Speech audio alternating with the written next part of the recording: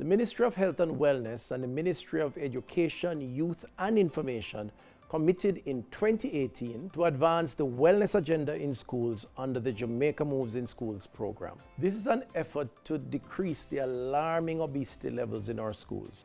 One of the days institutionalized was the National School Moves Day. The National School Moves Day seeks to incorporate in the daily activities of our students physical activity, helping them to make it a part of their living and promoting health and wellness as part of their lifestyle.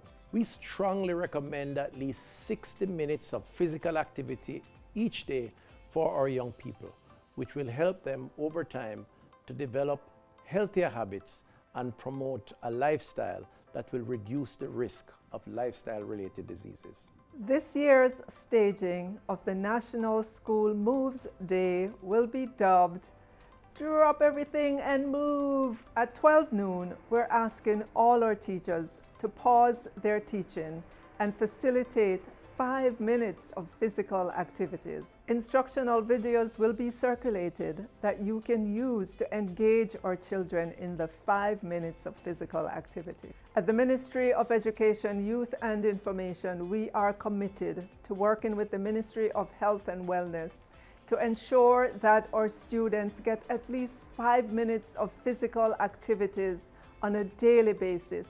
We know that this will help with educational outcomes and will also ensure that our students begin to develop healthy lifestyles. As Minister of Education, Youth and Information, as Minister of Health and Wellness, we fully endorse National School Moves Day and encourage all schools to participate.